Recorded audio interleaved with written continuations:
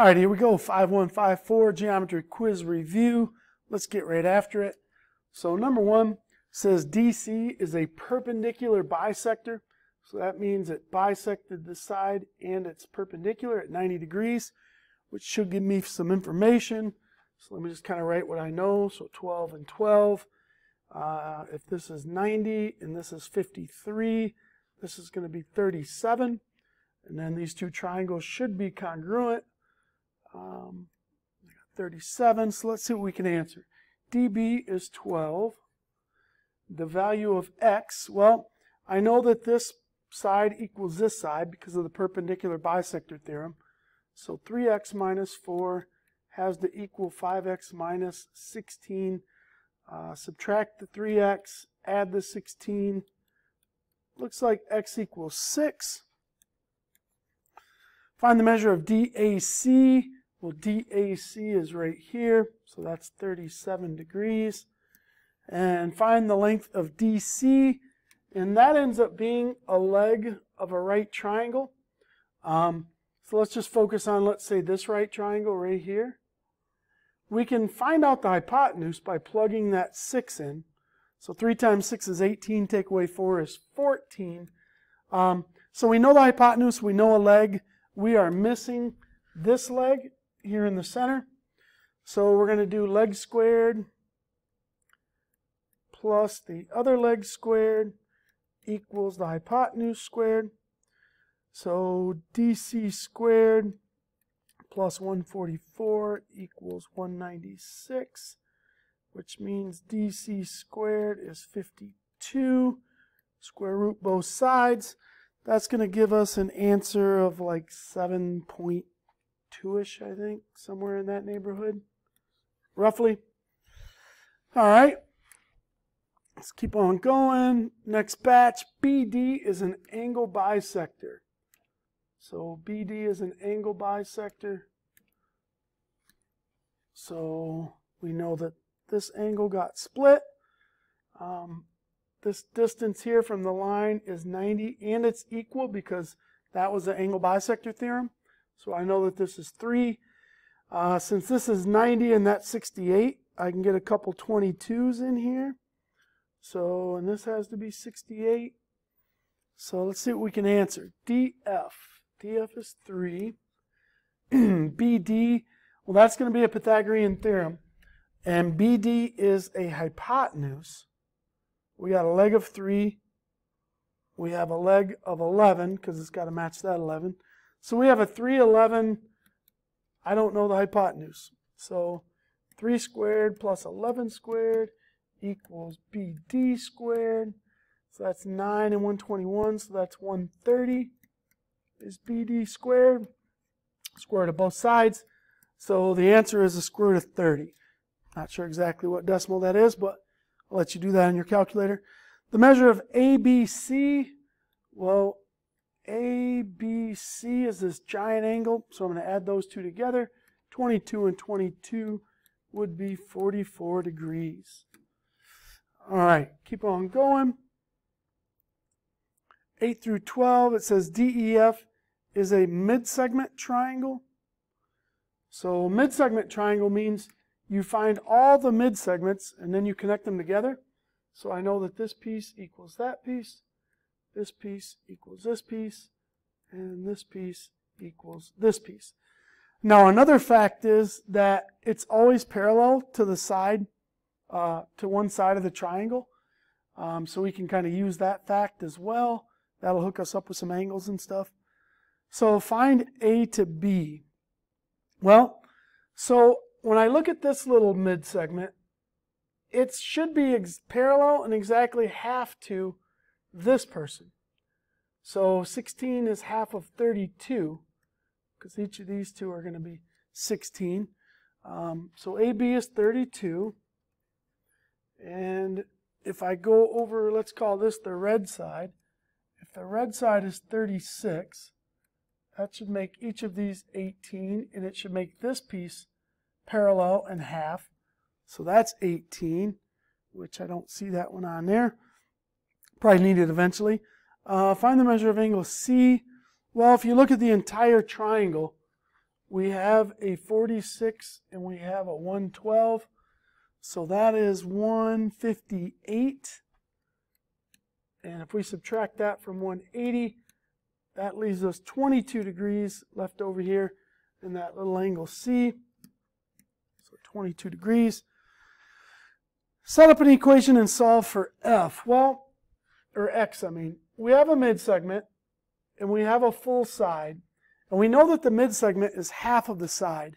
So a way to set this up is to go 2 times the midsegment should equal his parallel side. So 2 midsegments should equal this whole side here. So that gives me 4x plus 6 when I distribute. And when I minus 4x's and I add 3, looks like I got x equals 9. Find the perimeter of DEF. Well, DEF is this little fella right inside here. I have 2 sides. Now that I know what x is, I can put 9 in there. 2 times 9 is 18 plus 3 is 21. So I got to add those guys together. 21 plus 18 plus 16 is 39, 49, 55, I believe. Hopefully I'm doing my math right. And looks like we have another angle C here, which we already did right there, so we don't need to redo it again. Keep on going. Perpendicular bisectors. So ED is one, so this is perpendicular and it bisects. And DF is perpendicular and it bisects, but it might be different. So I'll put 2 hash marks. So if BF is 12, that means that FC has to be 12. And point D, so this is that magic special point that D is where the perpendiculars bisectors meet. It's called the circumcenter. The big thing to know about circumcenter is he should be equal distance from the vertices, from the corners. So I should have this distance,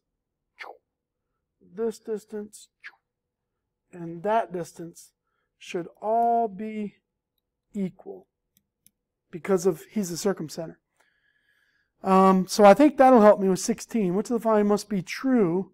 I think it is this one right here. DB has to equal DA. Those are the red lines I have up there.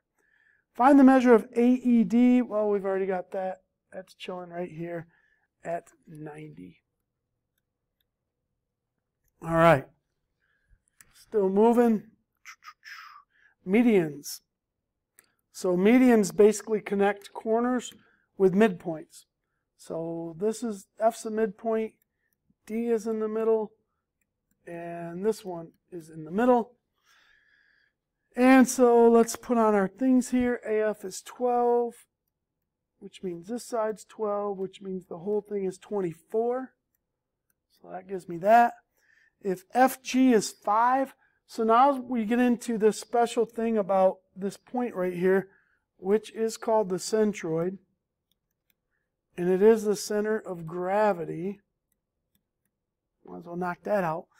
But there's this 2/3 relationship, 1/3, 2/3. So basically, if this piece is 5, the other part of the median is double that. It's 10.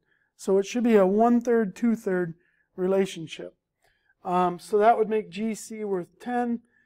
If BE is 18, so this entire piece is 18. And we know there's a 2-to-1 relationship here.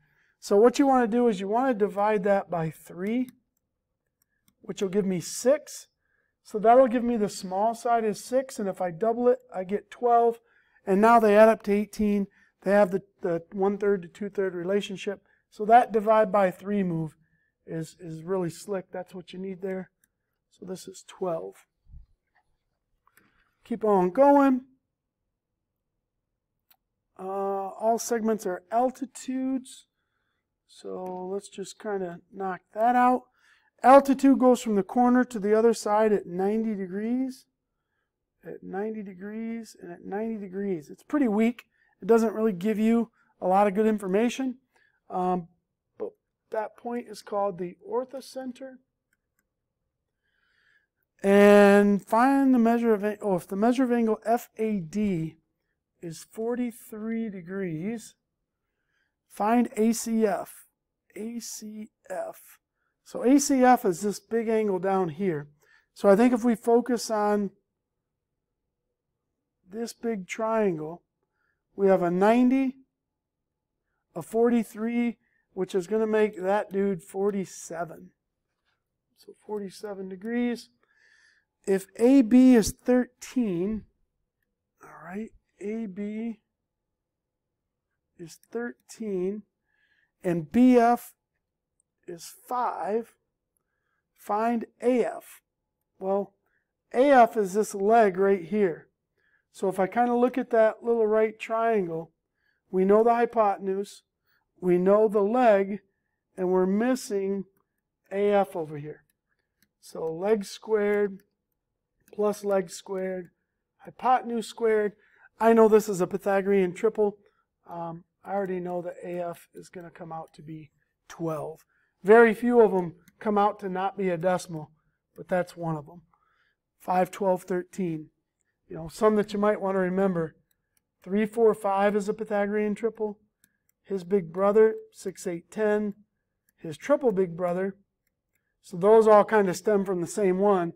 And then there's a 5, 12, 13 that make this combination true that doesn't end up being decimals. Using the information from number 24, if FC is 15, so FC is this little side over here, find the area of ABC. So to find the area of a triangle, it's 1/2 base times height. And height is really just another easier name than altitude. But I might choose to do this. I'm going to look at this whole triangle. And right now, I know this base down here. This base at the bottom is 5 plus 15. So the base is 20. And the height, which is right there, okay, which we just found, the height's 12. So 1/2 of 20 times 12. Well, half of 20 is 10, and 10 times 12 is 120. So there's your answer for area. All right. And then number 26, the big dog. Find the values that make the segment a midsegment. Well, to be a midsegment, we need to double the mid and make that equal the bottom. So we distribute. I'm like, oh crap, we got a quadratic. We can't use normal algebra. We need to set it equal to 0. So I need to minus this to get it to the other side. I need to add that. So minus this, add that. So we get x squared minus 12n plus 35. Now we play the factor game. Factor game says, how can we get 35? Well, we can do 1 times 35 or 5 times 7. Now we got to do it right because we need to add to get negative 12. So we need to add somehow to get a negative 12. Well, I think if we do 2 negatives, it'll times together to be positive 35. It'll add together to be that. So x minus 5, x minus 7. We use our zero product property. So it looks like x could be 5 and x can be 7. So those are your 2 answers for number 26. Hopefully this gets you ready for the review and things will go smooth for you. See you.